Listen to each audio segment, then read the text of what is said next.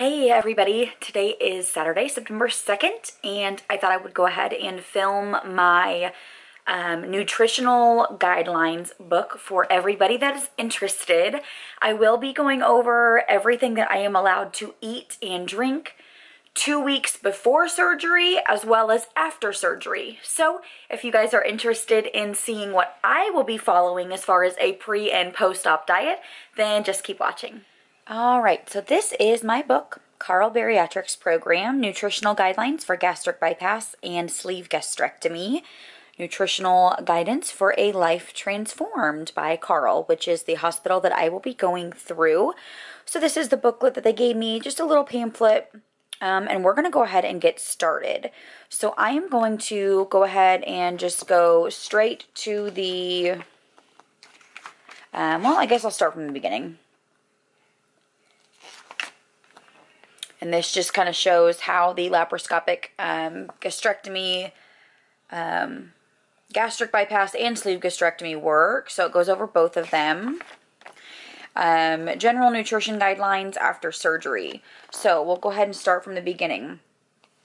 I'm sorry, I don't know if you guys are going to be able to read this, but I'm going to read it out to you. Here we go. Eat at least 4 to 6 mini meals per day. Small frequent meals are necessary in order to meet your nutritional needs. Not eating frequent enough can result in minimal or slower weight loss. Limit the amount of food at each meal to a third cup or 2 to 3 ounces. Do not eat sweets or drink sweetened beverages unless they are sweetened with a sugar substitute. Do not chew sweetened gum. Sugar-free chewing gum and sugar-free mints are okay. Try using spices and seasonings to season food. Herbs, spices, vinegar, salsa, mustard, and other condiments low in fat and sugar can be used. Try Molly McButter, Butter Buds, or I Can't Believe It's Not Butter to replace butter or margarine. Avoid bacon grease and Crisco during cooking. Who avoids bacon grease? Ha! Any current prescribed medications may be adjusted by your physician after surgery. Some people experience a bad taste in their mouth during the first month after surgery. This is completely normal and is due to rapid weight loss and lower food intake. This should go away after a couple of weeks. Okay. Then it goes on to just basically tell you how important protein is. I think we all know that as of right now, and so I'm not going to read that in depth. Come on. All right. So minimum protein requirements for women, 50 to 60 grams of protein a day. It is essential to incorporate protein into your meal plan. It is needed for healthy cells to properly heal your wounds after surgery, maintain muscle mass, fight infections, and prevent potential hair loss. This goes through all of the protein sources that you can find. So I'm going to leave this right here for you guys for just a second.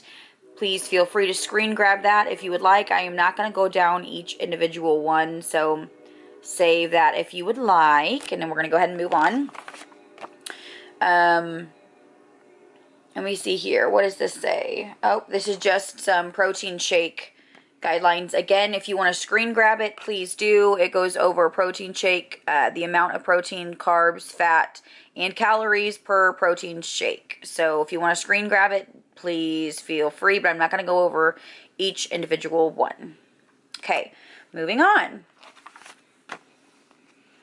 Okay, fluids. So this is what my doctor's office tells me. And again, I know everybody is different. Drink slowly. Do not use a straw. Drinking through a straw can overfill your pouch with liquid or air. Avoid liquids during meals and a half hour after meals to avoid dumping syndrome or flushing of vital nutrients from the stomach pouch. Try to reach a minimum fluid intake of 64 ounces per day. This will be difficult, especially the first 4 to 6 weeks. Sip liquids slowly. Drink about a half a cup for every half hour during appropriate times. Make liquids count. Choose high-protein liquid supplements while on the full liquid and pureed diet. Try sugar-free popsicles. Other liquids you may drink include Crystal Light, sugar-free Kool-Aid, unsweet tea and coffee, Propel Zero, Powerade Zero, and Vitamin Water Zero. Try not to consume any more than 2 8-ounce cups of coffee or tea per day. That's not a problem for me. I don't like either. You must be caffeine-free for at least 8 weeks after surgery in order to prevent dehydration. That is very, very, very important. Avoid carbonated beverages at all times, even diet carbonated beverages or sparkling waters. They are a no-no. Avoid alcoholic beverages, including beer, wine, and liquor. Alcohol affects your liver very quickly after surgery. This can cause serious liver damage in some patients. Additionally, alcoholic beverages can cause weight gain and result in poor nutrition since they're high in calories and low in nutrients. I think that we have all kind of known that. I love that they put this in here though. Signs of dehydration. So one or more of the following may indicate dehydration: dry mouth, sunken eyes, frequent vomiting, cracked lips, dark urine, or you're easily confused. That is very, very, very important to look out for after surgery to make sure you are not dehydrated. Foods to avoid. Do not eat foods with added sugars. Foods that list any of the following sugars as the first 3 ingredients should be avoided. These are added sugars. Watch for these sugars. Again, take a screen grab if you want. It's mainly cane juice, brown sugar, fructose, fruit sugar, dextrose, corn syrup, da-da-da-da-da-da. Okay, keep going. Dumping syndrome. Now, it does say here, gastric bypass patients mostly. However, I am not naive. I know dumping syndrome can occur in our sleeve gastrectomy patients as well. It is severe diarrhea, nausea, lightheadedness, stomach cramps. Dumping syndrome is caused by eating and drinking at the same time and by eating sweets or foods high in sugar. I know it also is not just that. Sometimes if you eat too much or you just eat something your stomach does not agree with, you can experience dumping syndrome. Please screen grab this because I am not going to go over everything. However, I did want to post do not drink the following beverages, because there's a lot of people that I've seen that are allowed to drink these, which is fine because that follows your guidelines. I am not allowed to drink any of these. So soft drinks, Ensure or Boost, vitamin water, Hawaiian Punch, regular fruit drinks, Gatorade or G2. There's a lot of people that can drink G2. I am not allowed to. Sunny Delight, Kool-Aid, sweetened seltzer water, Ultra Slim Fast, Tampico, or lemonade. Those are big no-nos on my diet plan. Vitamin supplements. So let's see. Multivitamin. I already take a multivitamin. I'm already taking calcium and vitamin D, and my multivitamin also has iron in it. I do have a vitamin B12. I have not taken it, but I do have one, so if I need to, I can have one. My vitamin D level, again, I've got a calcium chew that includes vitamin D, so I'm not taking a separate vitamin D. Okay. Let's see here. Section 2, the stages of meal planning before and after surgery. There are 5 stages of meal planning. As you begin, you are training your stomach pouch to tolerate different foods, gradually moving from liquids to solids.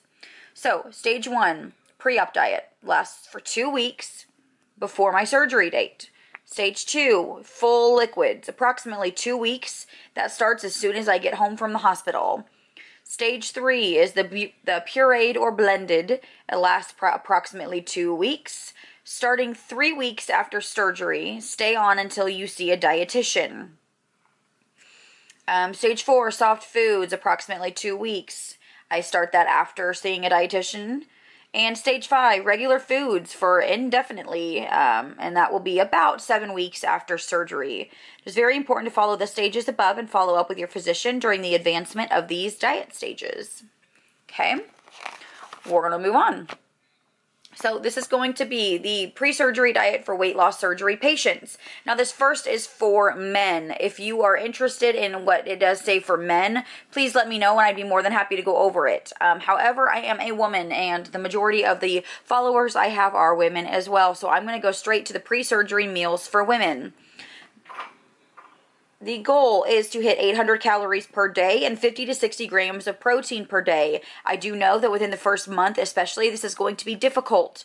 But this is what they have given me as example meal plans. So there's 3 different ones I'm going to go over with you.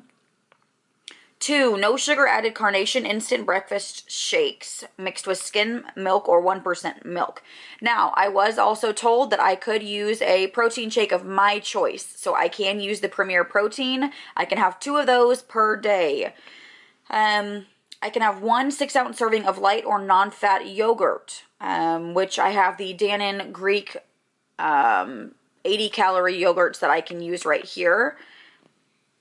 1 8-ounce serving of skim or 1% milk, so I can have a cup of milk, a 1/4 cup of low-fat cottage cheese, 3/4 cup of plain, frozen, or fresh vegetables, and 3 medium pieces of fruit. So, to go over this again, basically saying for day 1, what I will be having is 2 protein shakes, 1 yogurt, 1 glass of milk, a 1/4 cup of cottage cheese, 3/4 cup of vegetables, and 3 medium pieces of fruit.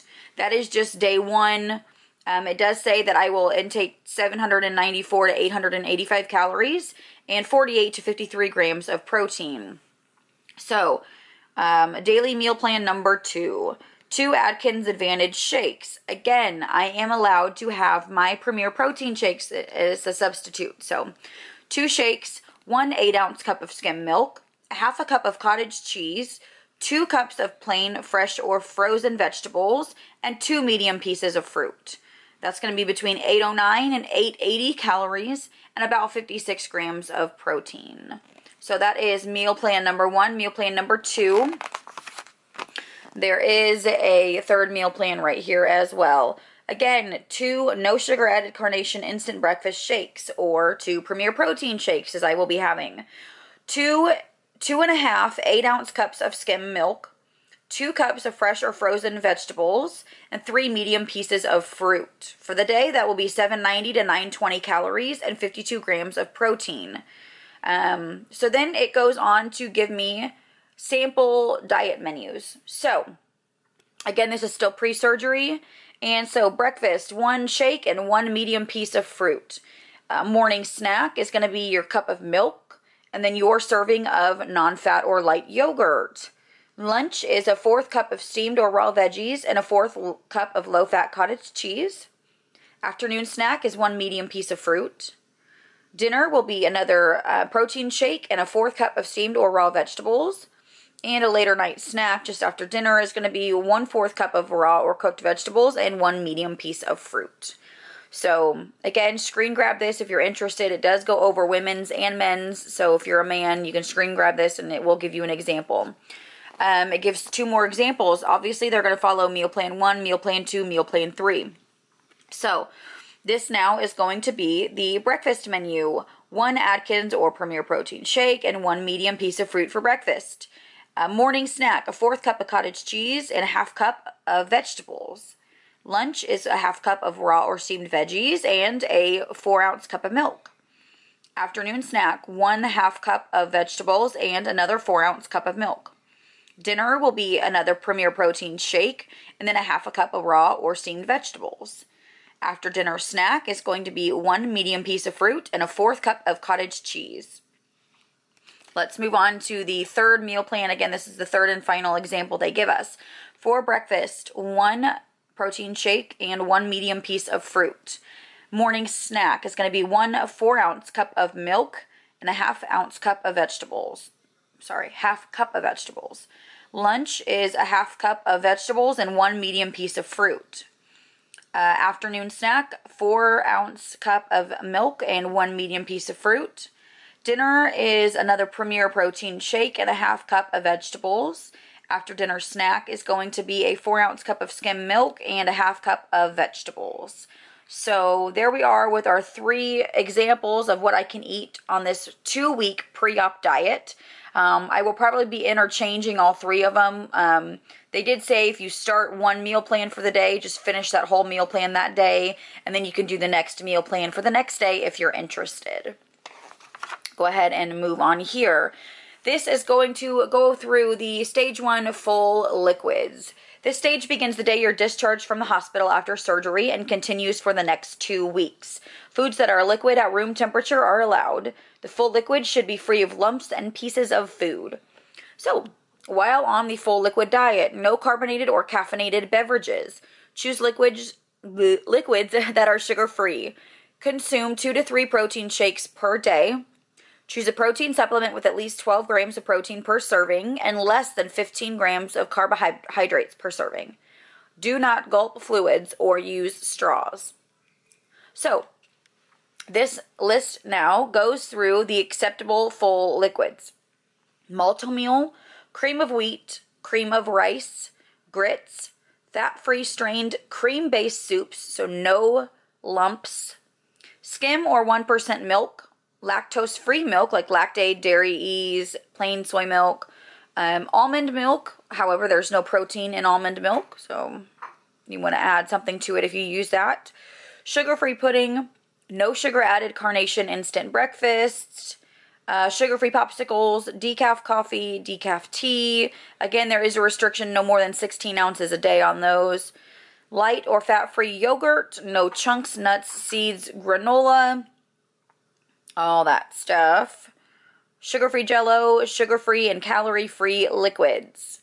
During the full liquid diet, be sure to review the general guidelines for fluids, which is, again, 64 ounces of fluids.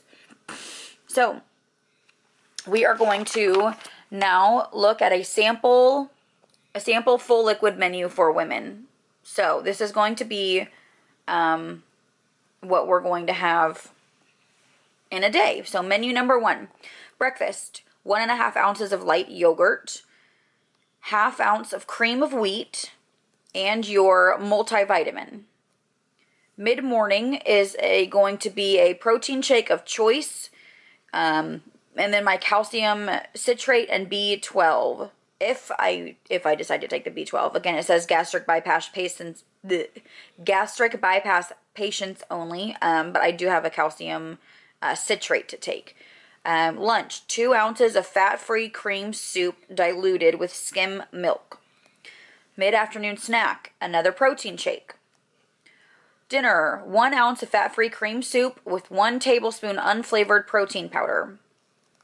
1 ounce of yogurt and another multivitamin. Evening snack is another protein shake of choice. So that is just one sample day after surgery. So this is going to be my 2-week full liquid post-surgery diet. Menu number 2 just gives you more options. So 1/4 cup of fat-free Greek yogurt and your multivitamin. Mid-morning snack, I'm sorry if you can't read this, 1 protein shake, so 8 to 11 ounces. Lunch is going to be 1/4 cup of light or fat-free yogurt and my calcium citrate. Afternoon snack, another 8 to 11 ounce protein shake of choice. Dinner, 1/4 cup fat-free cream-based soup with 1 tablespoon of unflavored protein powder. And evening snack, another protein shake. So, screen grab this if you want it. I don't know if you're going to be able to see the best, but it's just a full day of examples, of what you would eat all day on the liquid diet. Okay, then my booklet goes right into the stage 2 for pureed blended foods. Your stomach pouch may take up to 8 weeks to heal. This diet consists of foods pureed to the consistency of baby food or pudding. Yay! Remember, aim for a minimum of 64 ounces of fluids per day. Avoid drinking with meals and wait at least 30 minutes before and after meals. Okay, always eat protein first. Take 20 to 25 minutes to consume meals. High protein foods include lean beef, pork, fish, skinless chicken or turkey. All of them need to be ground, blenderized, or baby food. Low-fat cheese, light or fat-free yogurt, and low-fat cottage cheese or ricotta cheese. So, it does give me instructions for pureed foods. Cut foods into very small pieces about the size of a nickel. Place food into a blender or a food processor until ground or pulverized. Add enough liquid to cover the blades, either broth or skim or 1% milk. Blend until smooth or ground. I have to be completely honest, I am probably not going to be doing this. I will probably stick with something that I don't need to ground into some nasty paste. But that's it. Limit portions to 1/4 to 1/3 of a cup. Avoid baby foods that are complete dinners, so the ones that have the mixed vegetables and desserts you do not want to use. Okay, it does go through a full list of recommendations for your pureed diet. So it goes through beverages, and that means water, skim or 1% milk, buttermilk, no sugar added instant breakfast shakes, protein shakes, Kool-Aid, Crystal Light, Propel Zero, Powerade Zero, and Vitamin Water Zero. Soups and sauces. I don't know why it's not going to focus on here. Hold on. Low-fat cream soup or chowders prepared with skim or 1% milk. Vegetable or broth-based soups, low-fat cheese, sauce, broth, bouillon, and egg drop soup. Bread.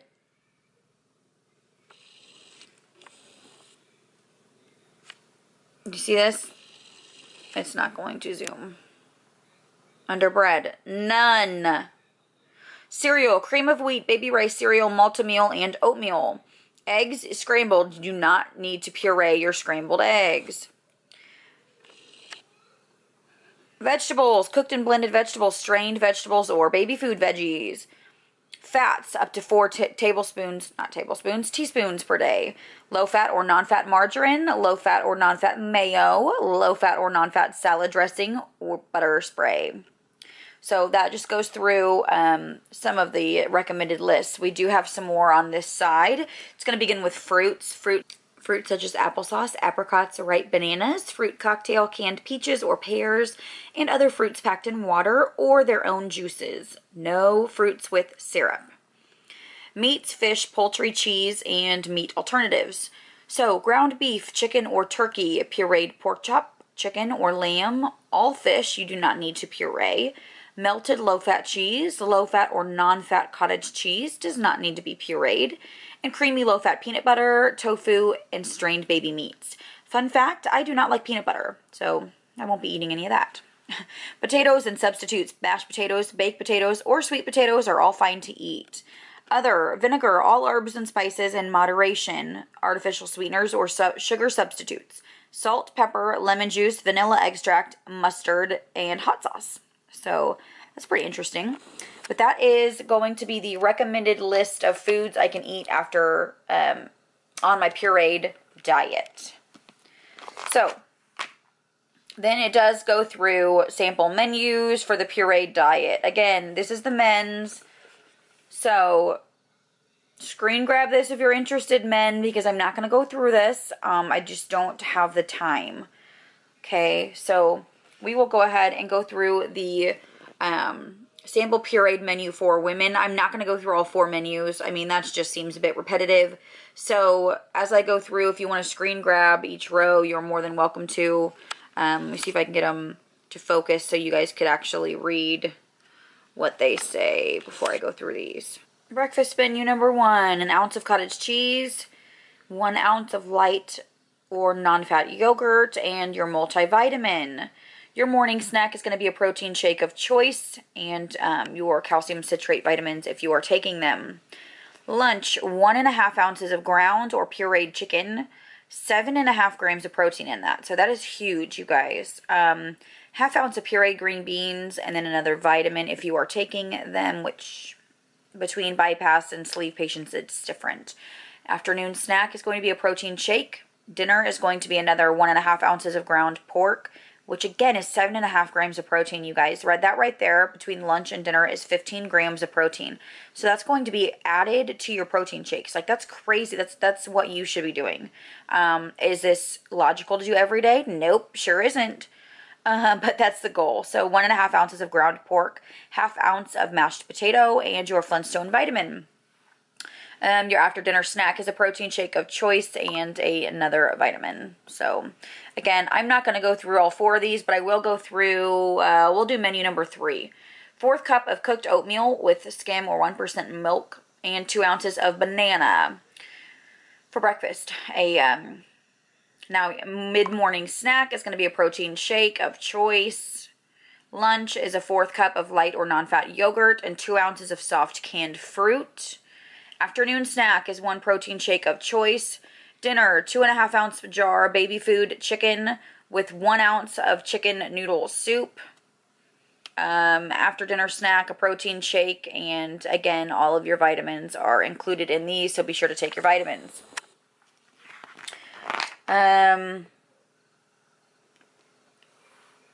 This just says 5 weeks after surgery, the progression diet. So for the past 4 weeks, you have followed a diet that is liquid and or blended form. This is to help heal the staple line. Now 5 weeks out from surgery, you're ready to gradually add solid foods into your diet. It's important that you observe the reactions to various foods. This will determine the rate at which you move forward from ground and pureed foods to solid foods. The progression diet is divided into 2 phases, soft and regular foods. So they're giving you tips for adjusting to solid foods. Eat small amounts of food. Your stomach pouch is approximately the size of a small egg or size of a roll of dimes. Therefore, eating only 1 ounce of food over a 10 to 15 minute period. If you feel full, stop eating. Chew food thoroughly. Chew food until it's almost liquid in your mouth to avoid sticking or vomiting. Eat slowly. Take small bites and chew thoroughly. Place foods on a small plate to make it appear like you eat more. Do not eat your meals if you are preoccupied with watching TV on the computer or phone to avoid overeating. Wait to drink fluids 30 minutes after a meal. I think that is pretty self-explanatory. Here we go. Continue to include 2 milk servings, 2 starch servings, 2 vegetable servings, 2 fruit servings, 3 fat servings, and 6 meat servings. And then it goes through the little food pyramid for after weight loss surgery. So screenshot if you would like to keep that. Okay, guys, I think we are about done here, to be honest. I am not going to go through the soft and regular food phases right now. Maybe I will do that when I'm getting to the point of, you know, beginning the soft and regular food phase. But as of right now, I'm not going to do that because I'm just not there. And I don't think most of the people that I'm with right now are there. So it's going to be it. It does also go through exercise recommendations. Now, I'd be more than happy to go through this really quick with you guys.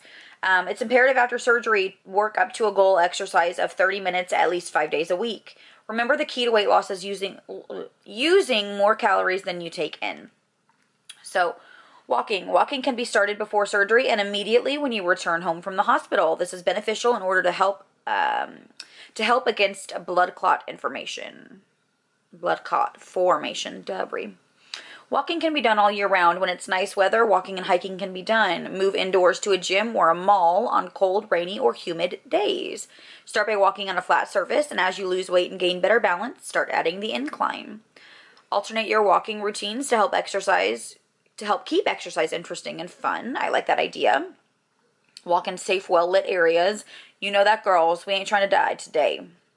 It does go over aerobic activity as well. Check with your doctor or surgeon before starting a strenuous exercise program. The best way to stick with a program is to find an exercise you enjoy. I think that is pretty self-explanatory. Swimming and water aerobics are good activities if you have joint pain or immobility.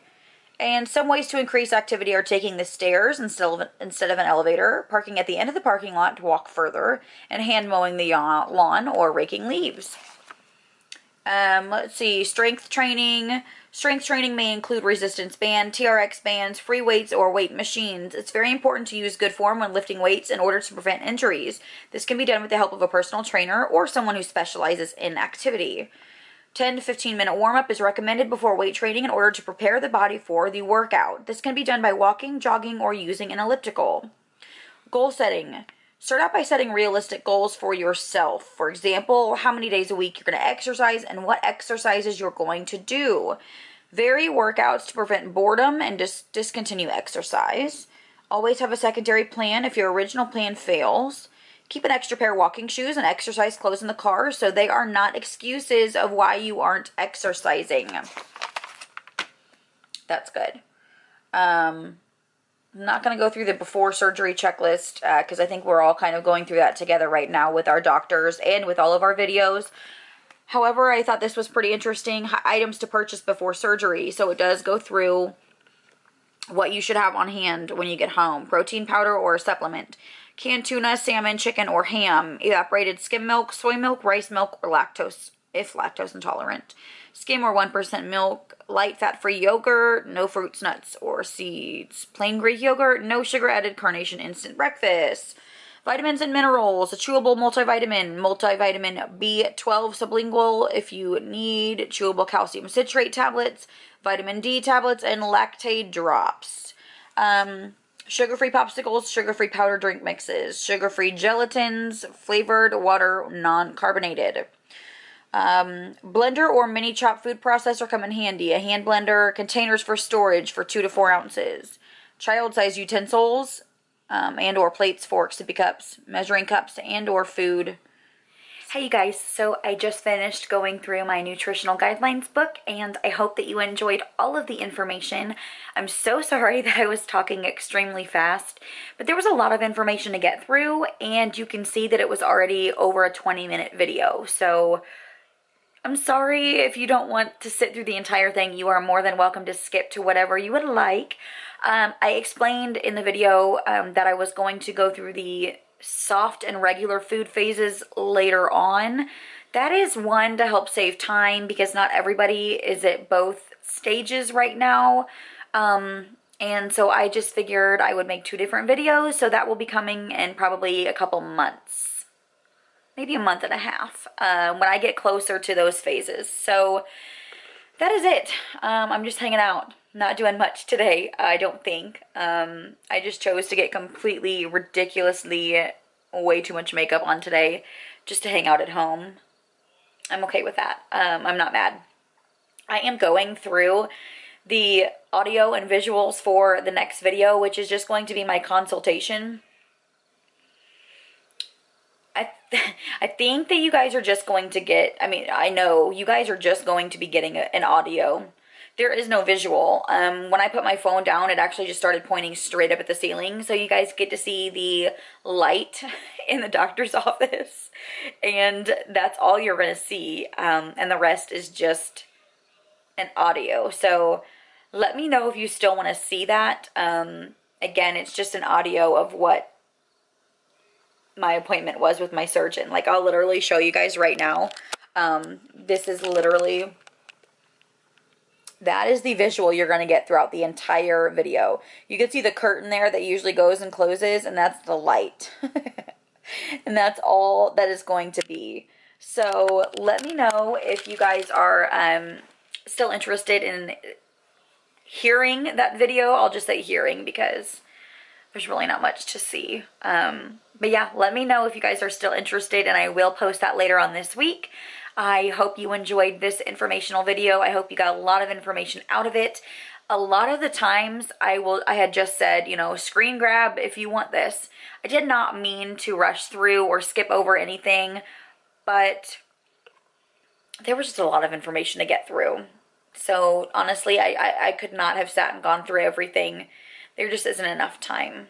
So that's all I got. Thank you so much for watching. If you are still watching this, there's so much. It's over 20 minutes. So if you're still watching it, thank you. And I'll see you next time.